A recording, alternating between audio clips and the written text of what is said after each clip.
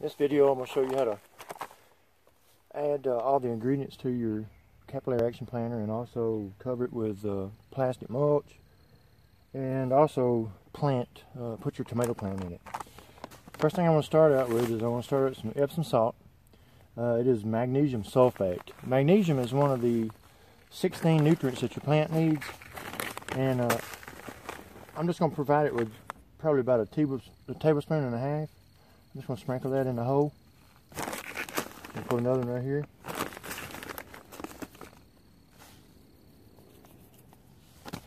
That's going to ensure that your plants get enough magnesium. Next thing I'm going to do is because this Pro Mix is naturally acidic, and also that I have added some pine bark mulch, we're going to need to raise the pH a little bit. So I've got some organic garden lime. It's pelletized. And I'm going to put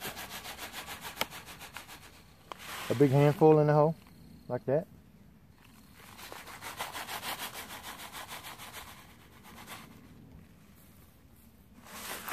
And that will do it for the growing season. And also I've got my Alaska vegetable and tomato fertilizer.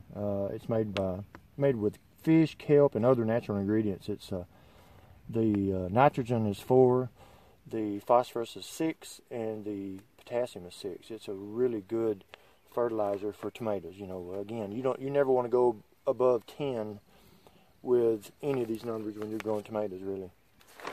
So I'm going to put a large handful in there.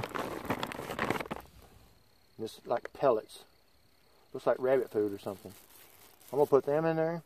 Make sure they all get in.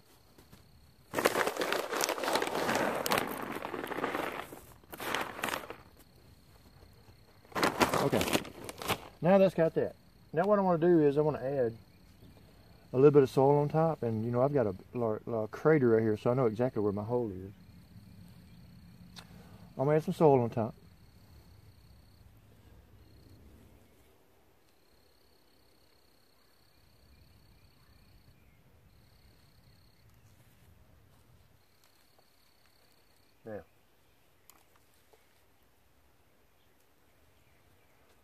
Now that's pretty good. I'm going to make me a little bitty hole right here. And you want to take some plastic, like white garbage bags or something like that. Something that will fit over the top of this. And I went and bought some at Tractor Supply the other day, and it looked like it was white, but it was actually clear. And right now it's not a problem. You know, clear, it's going to let sunlight through, and it's going to heat your soil up. Right now, with the temperatures being the way they are, you know, this is like the 10th of April. It's really not a factor, but in the dead of summer, it could get interesting, and I'll probably swap the plastic out with one that I know is white later on. But what you're going to do is you want to cut it so that it hangs over a little bit, like so. And here comes a car. Sorry for the noise.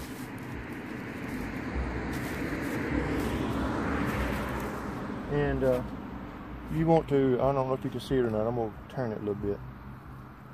You want to start right here where this pipe is. You want to make you a hole. And you want to stretch that plastic over that where it's a real tight fit. Then you want to make it go down like that.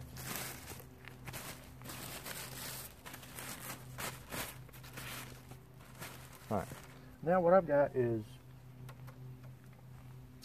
some elastic that you get in the sewing department at Walmart, and I went ahead and stretched it around it, and I tied it in a knot and I cut it off. It's real important that you stretch it when you put it on, because that way it holds tension on your plastic. This is what's going to hold the plastic in place and keep the wind from blowing it off.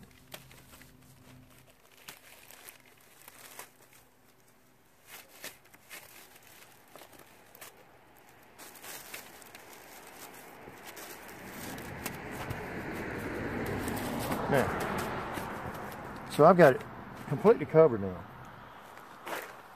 And what I'm going to do is I still got my little craters right here. I'm going to come in here and cut me an X.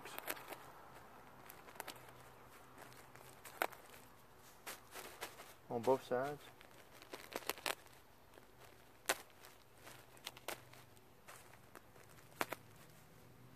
And then I'm going to make me a hole right there with my finger. Make me another hole right here. And here comes the truck. I reckon everybody decided to come by while I was making a video.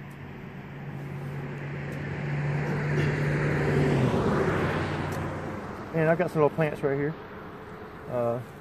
You just want to stick it down in the hole. Poke it down real good. And you want to work that soil around so it builds up against it. And then you want to like pat it into place. Same thing here.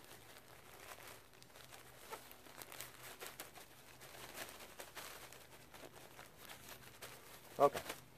Now, you want to add some water because it's going to be a while before the roots make their way down to toward the bottom of the container where the moisture is, where the soil is moist. So we got to help it out. We got to water it every couple of days until it can get down there, and then it'll take off. So we're going to water that real good.